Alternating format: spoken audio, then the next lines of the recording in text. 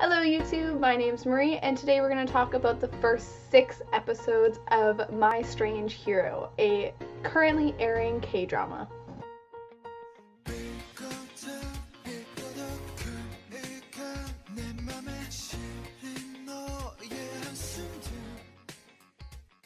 Now, I didn't make a true script today, so hopefully I'm not like all over the place. I kind of just like wrote down like quick thoughts of what I had about the show.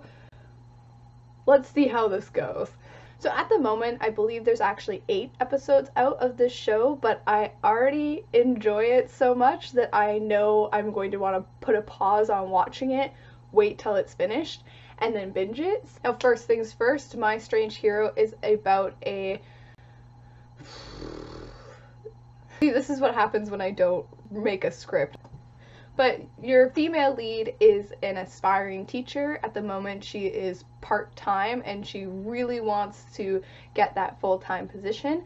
And our male lead knows our female lead from high school, and there's a mystery surrounding them. A little bit of drama happened. He was wronged, but you don't know how, and it's them reconnecting later in life. Maybe they're about 25. I'm not exactly sure. But he ends up going back to school where she's teaching. And that is my first thing. I want to get my negatives out of the way because I only have 2.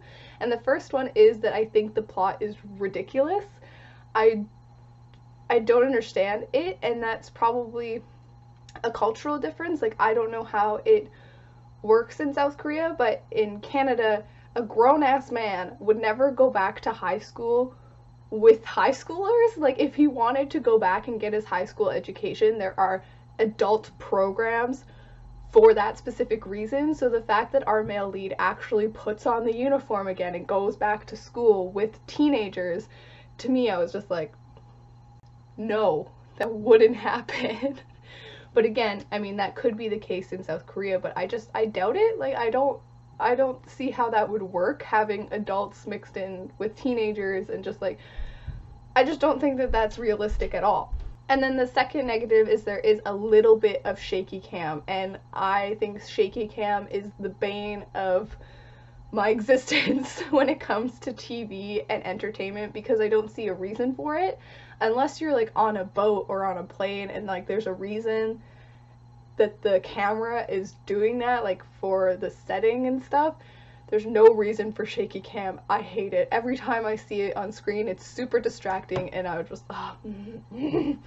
Now, my next point, I feel some people are not going to like this show because of how stylized it is. Well, for me, I love how stylized it is, so I think that this show is going to be very polarizing, and that is because this show is so extra. The music's really up here, and then the acting's up here, and like the filmmaking is up here. Like, everything is so heightened, it's almost cartoonish, but because everything is on that level, somehow it all works together, and it's just super fun to me. I really like it.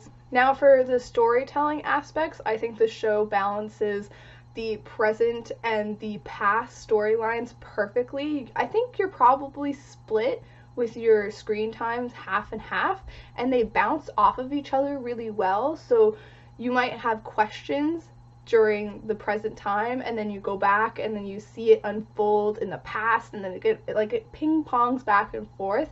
The writers know how to pique your interest. The questions keep you engaged because you'll have one, it's answered, and then you're given another one. They don't just pile up on each other.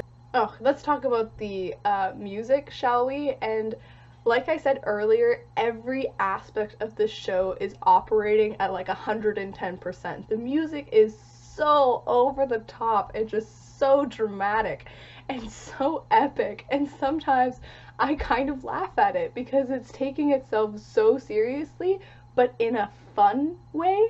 One specific moment is when our male lead comes back to school for the first time, and there's kind of a press conference happening, and the music during that scene is hilarious to me because it's so dramatic.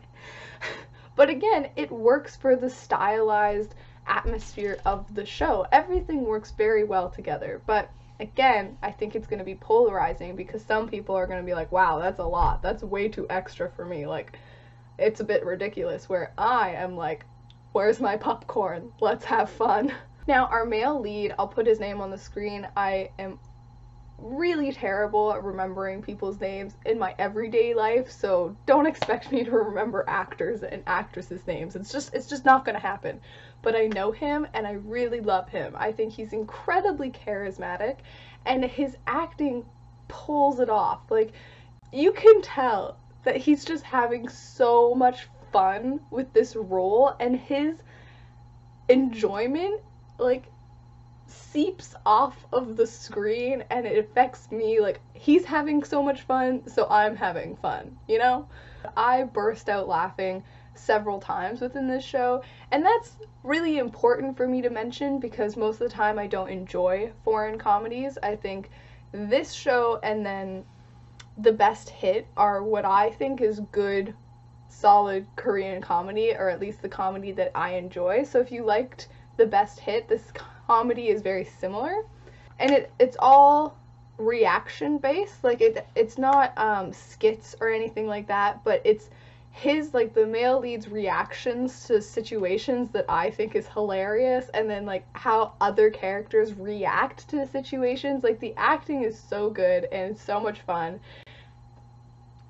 If you can't tell, I'm really liking this show. This show has reminded me why I liked K-dramas to begin with. Isn't that nice? So there we go. That is my first impression. I hope you got something from it, because usually I do scripts and today I didn't, so you get what you get. Anyways, I hope you have a wonderful holidays. Have a good day. Have a good night. Bye.